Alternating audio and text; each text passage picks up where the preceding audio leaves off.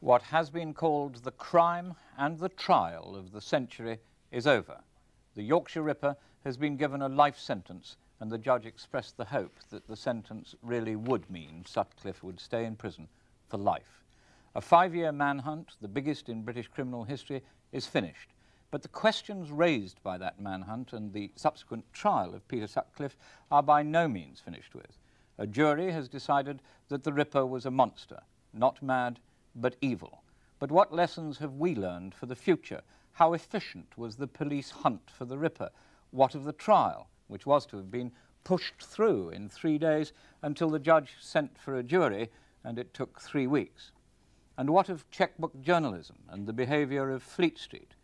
There is also the question of the sentence and the role of psychiatrists in murder trials.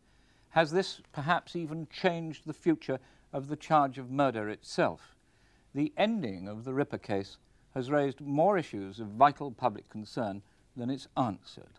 Ronald Gregory is the Chief Constable of West Yorkshire Police Force. Mr. and Mrs. Leach are the parents of Barbara Leach, who was murdered by the Ripper in September '79. They've been at the trial in the Old Bailey, and they've bravely agreed to come into our studio in Leeds tonight. Another parent, Mrs. Doreen Hill, is the mother of Jacqueline, the Ripper's last victim, in November last year. She's also been at the trial, but she's in our London studio because, understandably, she and her husband feel that they can't face the prospect of visiting Leeds or even Yorkshire after what has happened to them. Derek Jamieson was the editor of the Daily Express and of the Star. David Yallop is a journalist and author who's made a special study of the Ripper case and whose book, Deliver Us from Evil, is now being rushed into print. Louis Blom Cooper, QC, is a leading lawyer. Anthony Clare in London is a consultant psychiatrist. Bob Cryer is MP for Keighley up here in the north and has called for an inquiry into the police hunt for the Ripper and other aspects of the case. We also have in the studio Ronald Barker, who was a neighbour and friend of Sutcliffe and who, when he gave evidence at the trial, was forced to reveal that he'd taken money from newspapers. First of all, if I can turn to you, Chief Constable, it is over. What would you say we, and more particularly you and your police force, have learned from it? We've learned that in a murder investigation of this magnitude, there is of necessity going to be a tremendous public involvement, some of it emotional, some hysterical, some of it misinformed, and there are opportunities for the police to be diverted from their main task of carrying out this very serious inquiry. I think we have learned that we had got to be persistent and not to be diverted by the press or uninformed criticism, and I think that the men responsible for the inquiry just did that and carried on till the end. But were you diverted by the press? It's a rather astonishing accusation for a police force to make, that they were bent from the progress of their responsibilities by the activity of reporters. Well, we were on occasions, because we were almost fighting the press on occasions, because we could not always communicate with the public. The press, it is not unknown, that will not always print what we want them to print. There were occasions when the public were led on a wild goose chase. They were printing confidential police circulations. They were publishing photo fits that we didn't want them to publish. And on a number of occasions, we just found that there was so much pressure from the press and the media that we were, on occasion, diverted from the main task. Was there any wild goose chase more wild than that led the police to concentrate all its attention on the voice recording and the fact that you issued instructions to all your policemen to discount and eliminate from the inquiries anybody who didn't have a Geordie accent, thus allowing the Ripper, who didn't have a Geordie accent, to go free for that much longer? No, that's not true. You see, that is a misstatement immediately. We did not inform the force that they should reject anyone who didn't have an accent. The decision on the tape and the letters was taken after very careful consideration, because at that time the senior investigating officers were in a dilemma. If they had kept the tapes and not revealed them to the public, then they might have been under much worse criticism than if they had revealed them. When they did reveal them, The police had to be positive and say what they thought about those tapes. There was evidence in those tapes, in the letters at the beginning, to suggest that the writer knew a lot about the murders, and there were even some predictions in those letters. That is why they were revealed, and that is why the public were told, we think that this man is the Ripper and that he has that accent. But at no time was that the only point on which a suspect would be eliminated. But that was in a confidential report that's far from confidential now, because it's been mentioned a number of times in a number of places. The word eliminated is your word, the word discounted was mine. You were eliminating people who didn't have a Wearside accent. No, not solely on that. That was one of the ways in which they could be discounted or eliminated, whichever way you want to describe it. But there were many other ways in which a suspect could be eliminated. Mrs. Hill, do you now feel, with the final stages of this tragedy having gone through today, able to say, well, it's over and I have no more recriminations? I'm not quite sure what you exactly mean by that. Well, do you feel content to leave things as they now are, or do you feel still sore and angry about both the police activity and the press behaviour during the 5 years? Well, there are a couple of aspects about the police I'm not too happy about. Certain factors, with hindsight, now appear clear, but you know, that occurs afterwards. There's one bit that did worry me. A sort of lack of liaison, I believe, between the police sections in Leeds at the time of Jacqueline's murder. The handbag was found on the Monday evening. When the detectives went to where Jacqueline's body was, they knew nothing at all about that handbag. Could Mr. Gregory clarify that? Mr. Gregory? When the detectives, and I can't remember exactly just what happened when the detectives went there, I know that the handbag had been found and was being dealt with by the uniform branch for that area. I cannot answer that with any accuracy, whether the detectives knew about the handbag at that time. Mrs. Leach, how do you now feel about the police activity that surrounded these murders? Well, I just wondered how many pointers there were to Sutcliffe being the murderer before the tapes and the letter were made public. Can you answer that now? Yes, before the tape and the letters were received, there was no evidence to connect Sutcliffe with the crimes. In fact, there has never been any evidence to connect Sutcliffe with the crimes until he was arrested. He was never in the category of a main suspect. There were 40, 50, sometimes 80 men who were under close suspicion because of answers they'd given to inquiries.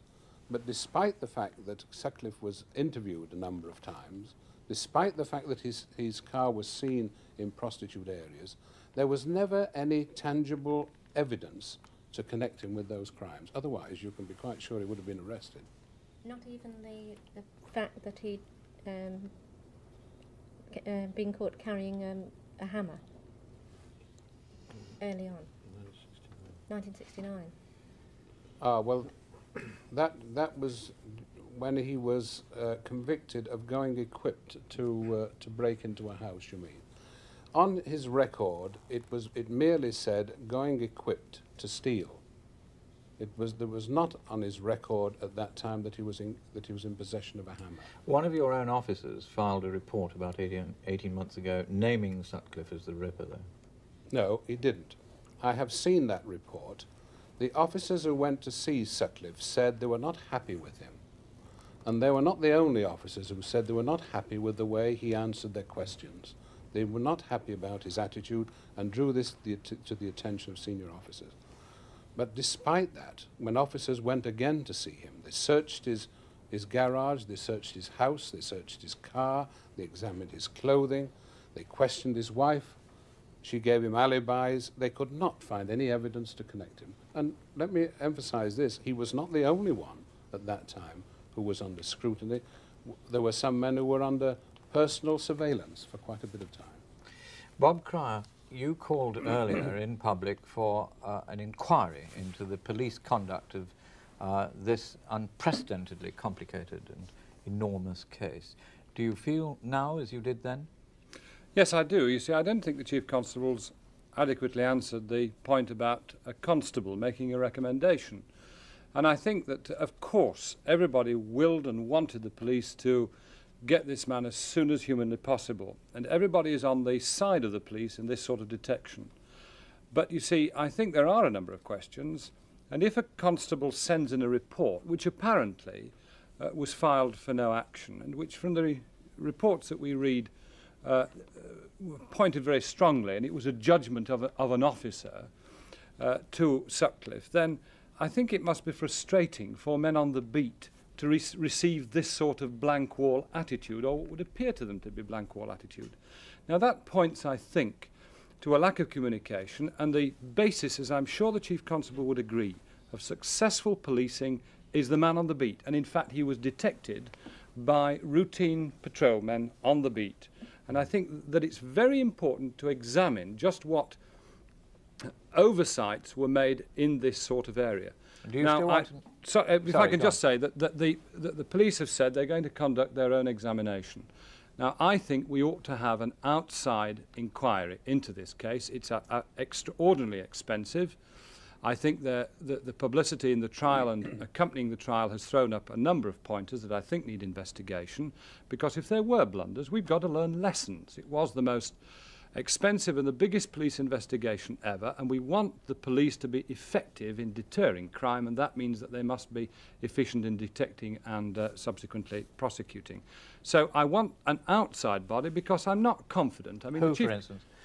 Well, I mean, a select committee of Parliament, although the legislation, the 64 Police Act, under which the Home Secretary could institute an inquiry, the Home Secretary could appoint an eminent judge, for example, or an eminent person in public life.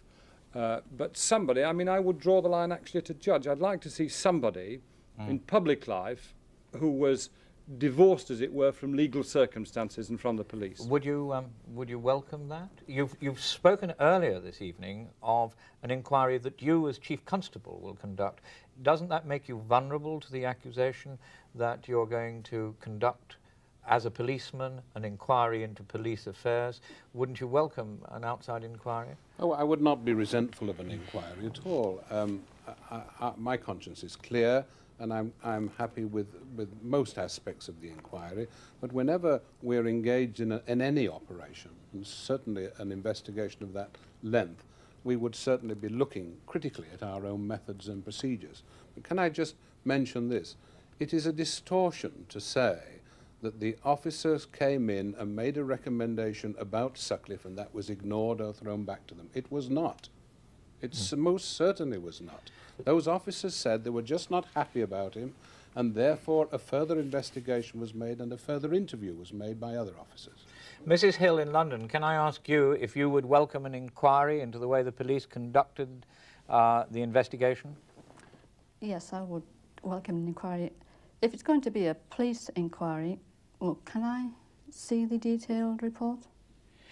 Would Mrs. Hill, in such an inquiry, be invited to contribute her views and to see the details of the report?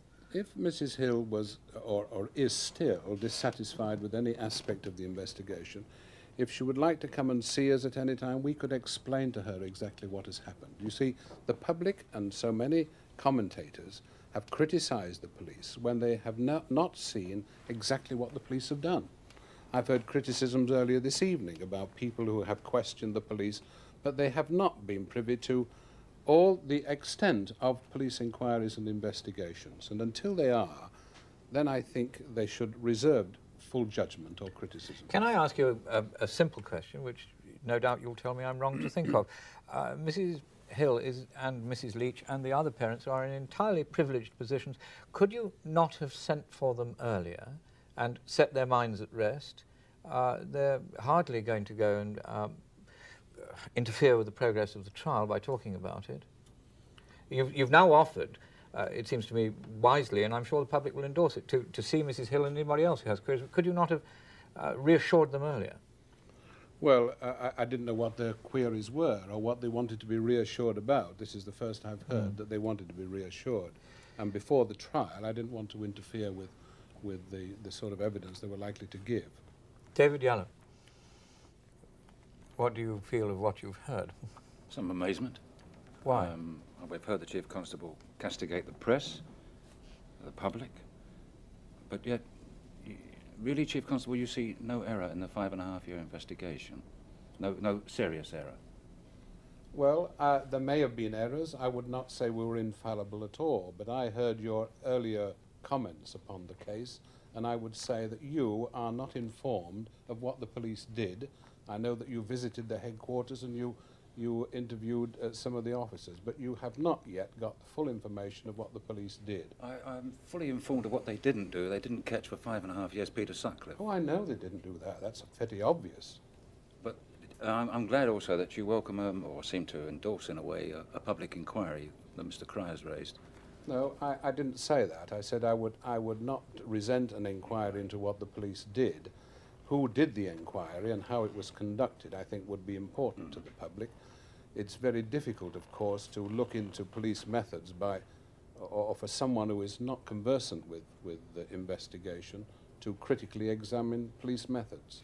But you see, you criticised earlier the press, and I'm not going to take the brief of the press. I'm not a reporter. I think the press could well be subjected to some considerable criticism over the last 5.5 years. But nevertheless, an analysis of that 5.5-year press treatment clearly indicates to me that they were enormously useful to you as well. Would you accept that? On occasions, yes, of course they were.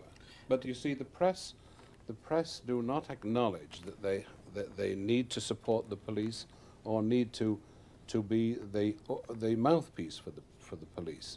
And I accept that. I don't accept that everything will be accepted, that the press will accept everything we do. But there was extreme difficulty. If we called a press conference, then there were some who were not there and said they'd been excluded. There were complaints and criticisms. There were criticisms that we were not revealing sufficient information to the press, that we should have revealed the tapes earlier and things like that.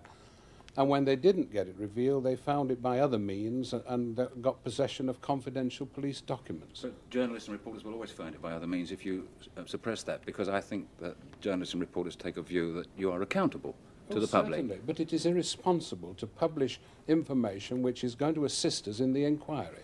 Can I raise a question? I'm sorry, David Yallop. The one point that we're about to bypass, and I want to take David Yallop's point to Jamieson as well, is the fact that the Ripper was interviewed that number of times. He was in your system in a number of ways. Is it possible that this thing snowballed into a kind of monster administration which got out of hand and defeated you, defeated good detective work, because you hadn't programmed it to sing out its suspicions when the cross-referencing in several categories showed that the name Sutcliffe was cropping up in connection with the money, in connection with motor cars in red light districts, in connection with footprints, in connection with tyre prints, a number of categories in which Sutcliffe was, as you say, I gather, in the frame. He became more and more in the frame. Did that computer of yours, or that system of yours, not sing out? The system showed, and it has properly documented, the number of times that Sutcliffe was seen in the prostitute areas, the number of times that he was interviewed. He was interviewed, or he was seen, I think it was 3 interviews, but he was seen on 5 occasions about the £5 note. He was seen on 2 or 3 occasions about sightings of 2 motor cars that he had. And he was questioned about the £5 note. Now, certainly he was the same man that was interviewed in several aspects of the inquiry. But there was still no evidence to connect him. Policemen were unhappy about him. More than one policeman was unhappy about him. But it's all right being unhappy about a man, but finding the evidence is another matter. And there were other men who were connected with sightings with who lived in the £5 note area and so on. Derek Jameson. Well, I'm glad Mr. Gregory's been critical of the press, because I needn't be shy about saying that this was perhaps the biggest balls up in police history. It was totally and utterly mishandled from A to Z. And if we ever get to the bottom of it and the truth of it, it will probably be in a newspaper. It will be up to journalists to find out what exactly happened. Here we had a man who had been done in 1969 for possession of a hammer, who had been cited over 50 times in the red light districts, who had been questioned up to 9 times by the police. He said he lost count. The £5 note paid to a prostitute was traced back to Clark Transport, where he worked. Every time, again, Sutcliffe, Sutcliffe, Sutcliffe, Sutcliffe, and he wasn't even in the top 40 suspects. Now, I believe there's something wrong there.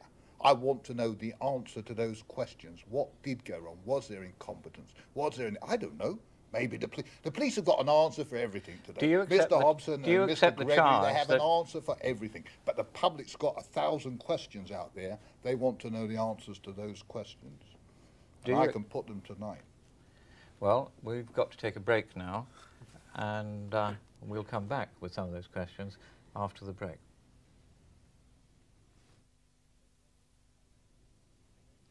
Welcome back.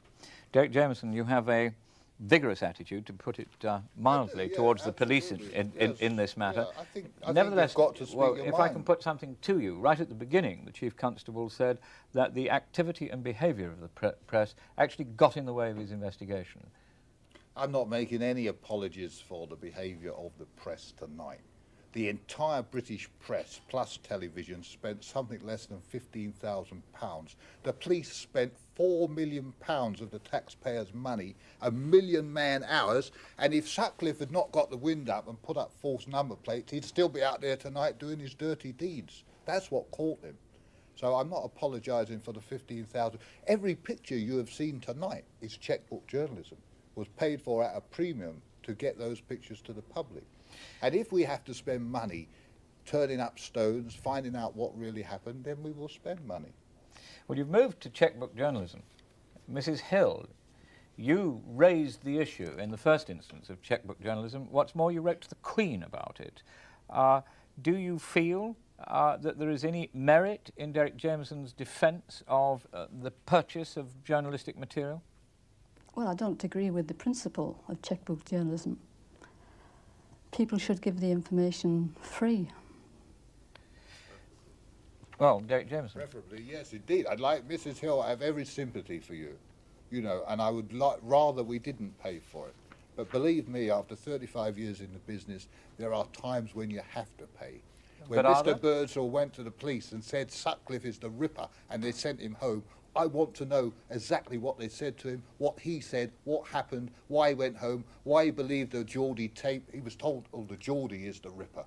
You know, I want to know what happened. If I have to pay £500 to discover what happened, that's £500 well spent. But why do you have to pay? Should it not perhaps be the responsibility of a journalist to persuade people to, to talk in the public interest, rather than to go out like accountants? There are two factors there, as you well know, Mr. Wilcox, because you've been in the business yourself. There are two factors. One... I've never been in the business of buying a story. Grand.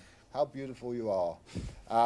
There are two factors. One, the public has an inflated idea that there's money in this for me. You know, as I said, if a gas cooker explodes in the high street, they think, oh, yes, you want a picture, how much will you pay? So there's always the public feel that they can make money out of this. The other factor, I'll be quite honest, is the competition. You know, these newspapers are all fighting each other for the best story, and because of the competition... But if they agreed, like a strategic arms limitation agreement, if they agreed not to pay... Do you think the 15,000 was a terrible thing? I mean, does the public... We spent 15,000. Do you know how much a 1-minute commercial cost on that television tonight? This is a gross distortion of what actually happened. It wasn't just 15,000. There was a queue of newspapers outside various relatives' houses offering sums of up to 100,000 for the exclusive story. And pictures. I think there's a difference between, say, meeting reasonable costs for some relative who's producing information on a story that's being ferreted out and offering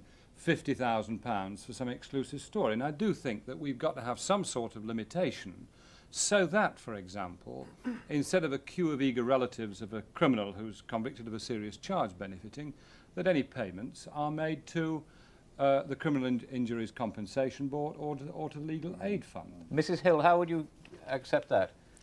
Well, personally, I wouldn't want any money. No, but would you feel that if newspapers felt that they had to pay for the stories they were getting from those connected, for instance, with the murderer's family, that the money that was paid went to some independent and charitable condition? I don't see why the newspapers should have to pay. If people want to give a story, let them give it free. I don't mind. Mrs. Leach, can I ask Mrs. Leach? What's your feeling? Well, I feel that if they're going to pay for the story, they should give double the amount as well to the fund for the victims. Or Desmond, I mean, it's only one of the symptoms of our society. We live in a capitalist society where people are conditioned and trained for a profit motive. You're seeing one illustration of it, and you're objecting to that. I mean, one could take many industries and find the same motivation of money. I'm pursuing the point that was raised both by Bob Cryer and Mrs. Hill, was rather vigorously debated between the editor of the Daily Mail and Buckingham Palace when the letter from the Queen was released, was talked about in public by the Attorney General as reinforcing his thoughts for a bill that's presently in front of Parliament to restrict the powers of the press. Now, Derek Jamieson, is it possible that you've brought upon yourself restrictions that you may now find very irksome? I can understand public concern. This has been going on for donkey's years, but it's come out into the open. During the Thorpe affair, there was the same outcry about checkbook journalism, with Desmond Wilcox well to the forefront.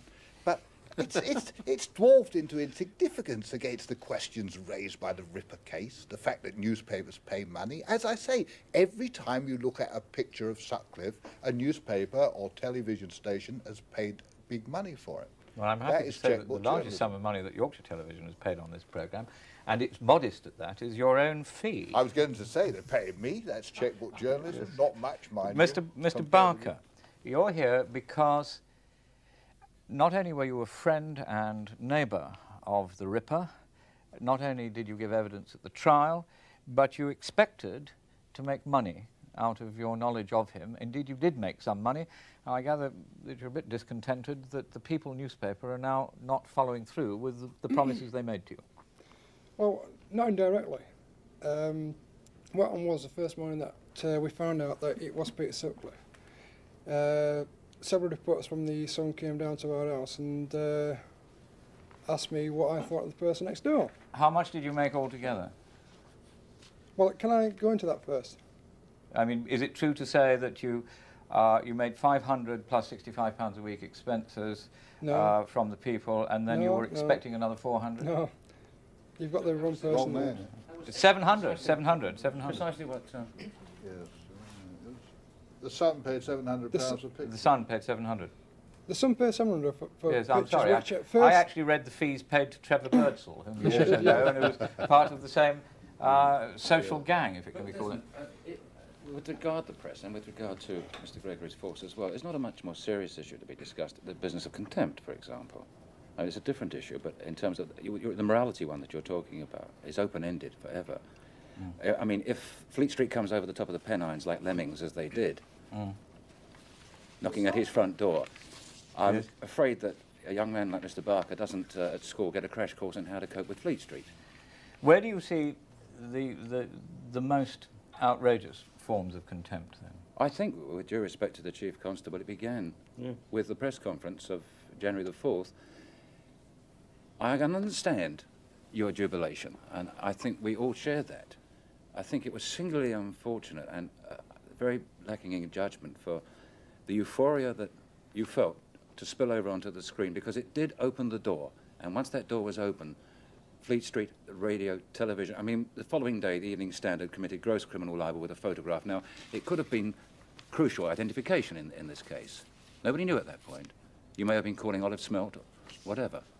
I don't think it was an excuse for what the press did next day. Do you regret that conference? But let me ask you, what part of that conference do you think was euphoric? I think when you said we're winding down inquiries. You said no, I don't think that. You mentioned the word Ripper, and you said delighted. several times. What, can I just explain what happened? I mean, I'm told that senior officers of yours advised you against having the press conference and would have preferred you to issue a short statement which would have been understood by Fleet Street. No, that's not true. That's not true. What happened was that when I got to Dewsbury police station that night, the press had obviously been tipped off or got to know that this man had been brought from Sheffield and was being interviewed by the Ripper team. Outside Dewsbury police station there were, well, we estimated about 250 pressmen and photographers who were harassing everyone who went into that station and everyone who came out, and who were calling for some statement of some description.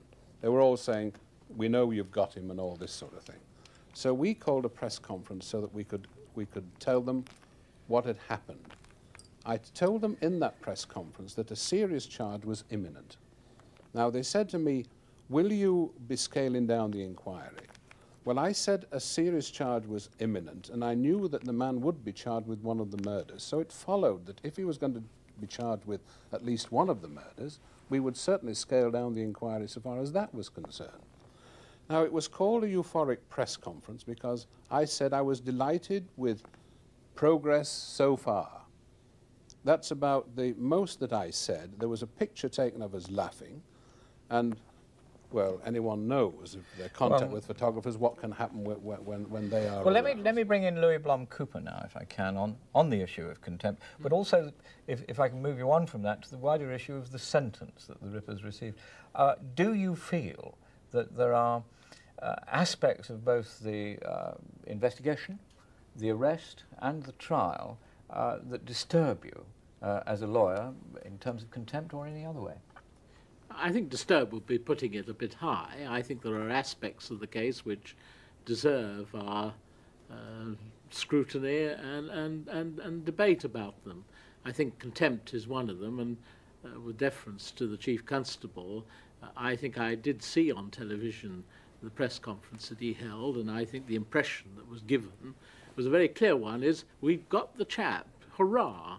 And it seemed to me that that constituted, it's not for me to say so, but it seemed to me to constitute a contempt of court. Whether it turns out to be or not, I don't know. But that was the impression that was given. I may be wrong and other people may be wrong, but that's the impression that was given. So far as the sentence is concerned, and I think this involves the whole question of the Attorney General's original acceptance of the plea of diminished responsibility, I think I would, on the whole, defend the Attorney General. You see, what's the purpose of the criminal justice system? It is to fix criminal responsibility on the person who committed the crime and then deal with him appropriately. That is to say, if he's a very dangerous man, to lock him up.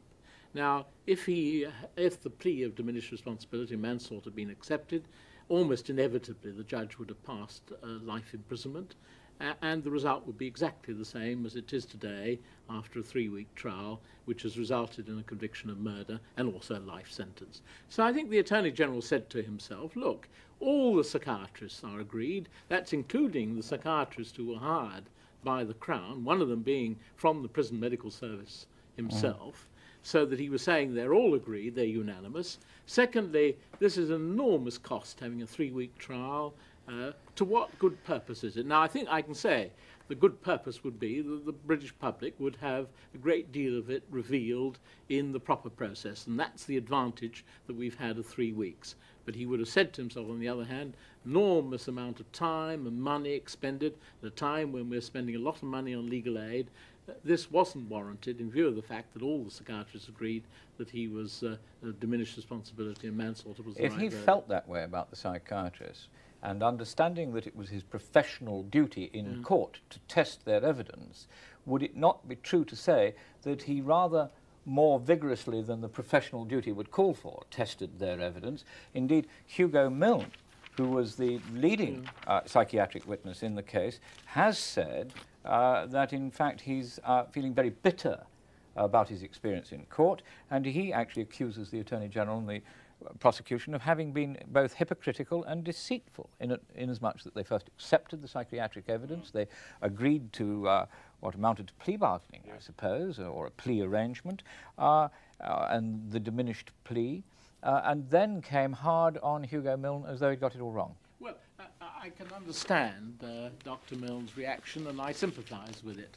But I think the Attorney General was in a difficult position, you see, having, as it were, made the bargain with the defence, and then the judge declining to accept it. He then had a trial on his hands.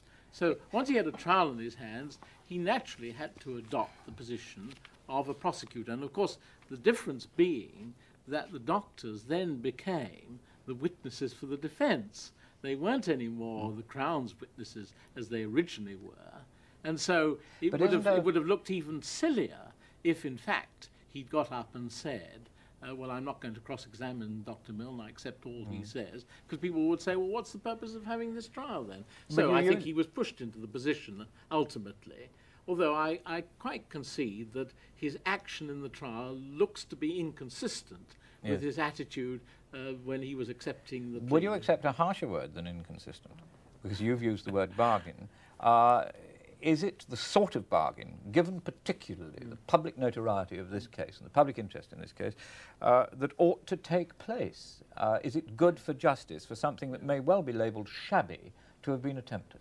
Well, I think, quite honestly, we cannot, in this day and age, run a criminal justice system unless we do have plea bargaining. Well, the whole system would simply break down if every case had to go for trial and prosecutors couldn't accept pleas to lesser offences.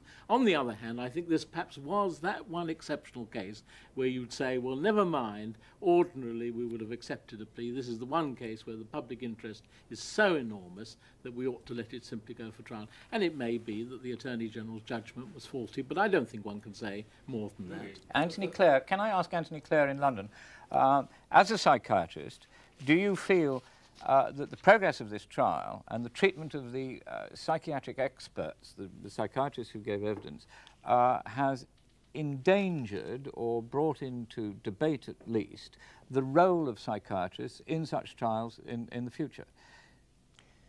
Well, it's focused attention on the role of psychiatrists in cases such as this, although it has to be said this is a very unusual case. I think I would feel a certain sympathy with the 3 psychiatrists who participated in this trial because, in a sense, it highlights the problem of a specialty such as psychiatry, which is resting on relatively insubstantial foundations, being hauled into a complex legal system with bargaining and with issues of diminished responsibility and with alleged differences in outcome. And then finding, in fact, that when the rules of the game change somewhat, as they did over this issue of plea bargaining, that they suddenly become, if you like, the objects of the cross-examination. It's also a little irritating, I think it's true to say professionally, because in many instances, and this is one, the actual outcome does not hinge on the psychiatric evidence, though the public are often led to believe it does. In the case of this man, Sutcliffe, there seems to me to be widespread legal and psychiatric agreement, and I listened carefully to Louis Blom-Cooper, and he seemed to agree with this, that whether, in fact, the jury had found in favour of a diminished responsibility plea or not, the outcome would almost certainly have been the same in practical terms. That is, a life sentence and the chances of this man's release being extremely doubtful. So that at the end of the day, psychiatry has been in the dock. The psychiatric basis for the diagnosis has been so minutely examined as to reveal the inevitable ambiguities of some of these diagnoses, and the psychiatrists have been left licking their wounds, and I would think some of them vowing never to return to that kind of trial again. With some sort of damage, perhaps, to public confidence in psychiatrists in future, because if the public, reading as they will have done, miles of evidence day after day, which appears to slowly chip away at the careful and experienced diagnoses of senior psychiatrists, how do the public then feel about trusting the word of psychiatrists when, for instance, it might be given as a recommendation for release after some years in jail, if not for Sutcliffe, for somebody similar? Well, I think that's unlikely, but taking your point about public confidence, there have been many cases, Desmond, you know, where psychiatrists have disagreed, as indeed where medical witnesses in general have disagreed. What was unusual about this case I think a little unexpected, I must say, as a psychiatrist observing it, but then I'm not privy to the absolute details and to the mental state examination and so on. But what was unusual, and perhaps even threw the Attorney General a little, was that 3 psychiatric experts agreed on a diagnosis. And indeed, they agreed and they stuck to that agreement for some considerable time. That was unusual, and in that sense, you're right, that it's not just that psychiatrists disagreed, about which the public are well aware, but there must be some public doubt about the nature of psychiatry when psychiatrists themselves actually agree on a diagnosis and a jury throws it out. As against that, of course, I think it's important to read what the judge said today, and it seemed to me that he was asking the jury to decide on what he called the balance of probabilities about whether the psychiatrists were right to place such faith in what they'd been told as they did. And in those circumstances, I think there was a very reasonable direction to the jury. And in the circumstances, I think certainly I, as a psychiatrist, have to admit and readily do that the basis for psychiatric statements is much flimsier than perhaps the law would wish it to be, and that lawyers, for their own purposes, often demand from psychiatrists much clearer statements about responsibility and about illness than psychiatrists are often able to give. Mr. Leach, during the course of the nearly 3 weeks that this trial's lasted, much detailed and horrific evidence has been brought forward, which must have caused great shock and distress to you and your wife. That had to happen the moment the plea bargaining we talked about was dropped and the trial had to go the full length. Nevertheless, do you regret that? Would you rather have seen a 3-day trial or a 3-week trial? No, I preferred a 3-week trial because I wanted to know what had happened to my daughter. I'd formed my own theories, and the facts that I heard at the trial confirmed basically what I thought had happened, and I'd rather learn to live with the facts rather than to try to think in the future for the rest of my life what might have happened. Mrs. Hill, is that your feeling? No, I would rather not have known the facts, to be quite honest. But I think the judge was right in the very beginning when he wouldn't accept guilty to attempted murders and then not guilty to the others. He was right. Can I, at this stage, bring in David Yallop again? David Yallop, has what you've heard reassured some of the fiercely held criticisms that you were expressing earlier? Not at all. I mean, for example, our friend down the line, speaking on behalf of all psychiatry, I'm sure, yes. I'd like to ask him a question. Confronted with a situation of a man like Sutcliffe, and you're examining him, when you have access to a mass of external information, the very long, detailed police report, taken over some 16 hours, access to his GP, access to his friends, would you do what your colleagues did, which was take and arrive at a conclusion based entirely on one source of information, namely Peter Sutcliffe? Well, straight answer to your question is no, I wouldn't. Thank you very much. Let me, Chief Constable, ask you something. Sutcliffe's now in jail. We're told that there were many more crimes than the 20 that were on the charge sheets, the 13 murders and the 7 attempted murders, which were considered as probably being the work of Sutcliffe. This is, I understand, natural in such cases, but the suspicions that your detectives held were pretty fierce. Is it likely that Sutcliffe is going to be interviewed some more by your police force?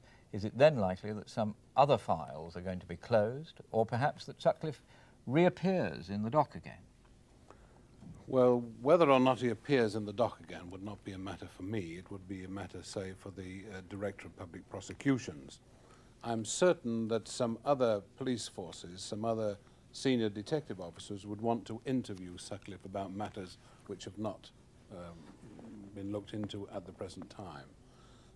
I think we had enough to be going on with this prosecution, and it was the wish of the Director of Public Prosecutions that he should not be further interviewed whilst he was awaiting trial. But there were similarities. You know, it has been mentioned, the murder in Lancashire. That will still be investigated. It was strange, there were so many similarities about that one. and I must confess that we thought that he was probably responsible for that as well. There were some similarities, but you see there were some dissimilarities with some of the murders he's admitted. He started to use a rope, for example, and there were so many aspects of this case which were not straightforward and caused concern both to the Manchester police, the Lancashire police, and we've had inquiries from Scotland and all parts of the country. There will certainly be further inquiries. Louis Blanc Cooper, he's been sentenced. We've heard what the judge says. How real is that? The public tonight, macabre though it may sound, will want to speculate on how long Sutcliffe's going to be locked away from society. They will want, in fact, reassurance. Well, life imprisonment means life imprisonment, and he can't be released until a Home Secretary allows him to be released, of course, on licence. And I mean, I would just simply say it will be a very brave Home Secretary who allows this man to come out at any time before he's a pretty old man. You can say effectively that nobody would release him, I think. You can fairly say for 20 years, and I think thereafter he may go on being detained. But he said 20 years, the judge said 30. Well, the judge said that's only a recommendation. It has no legal effect at all. It's entirely a matter of the Secretary of State on a recommendation from the parole board, which he doesn't have to accept, whether and when he releases any man. And some of the people viewing tonight will remember a man called Straffen, who was twice convicted. Straffen has now been in, I think, something like 27 years since he was convicted. I think people who remain dangerous and have committed horrendous crimes, and they can't be considered anything less than that, will stay in for a very, very long time. Whether it is in fact actually the rest of their natural lives is a matter that one can't project right that far into the future. Mrs. Hill, how do you feel about the sentence? Well, I would prefer him to stay in prison forever, to be quite honest. I don't want him ever let out again. Mrs. Leach? I think the same way, absolutely. Do you not think that there might be a time in the future when he is a changed man because of incarceration? I think no matter how well he behaves, he's forfeited the right to come back into society. That's absolutely forever. Mr. Leach? Yeah, I agree with my wife entirely. I would like to hear the judge recommend 50 years rather than 32. So he would certainly be an old man if he ever came out again. Thank you very much indeed. The issues raised by the hunt for the Ripper and by the manner of his trial will undoubtedly have far-reaching repercussions and go on being discussed long after the debate in this studio tonight. We're grateful to everyone who's taken part in tonight's discussion, but we're particularly mindful of the courage that it must have taken for Mr. and Mrs. Leach and Mrs. Hill in London to talk in public tonight, and I think our thoughts finally must be with them and all the other relatives of the Ripper's victims. From Leeds, good night.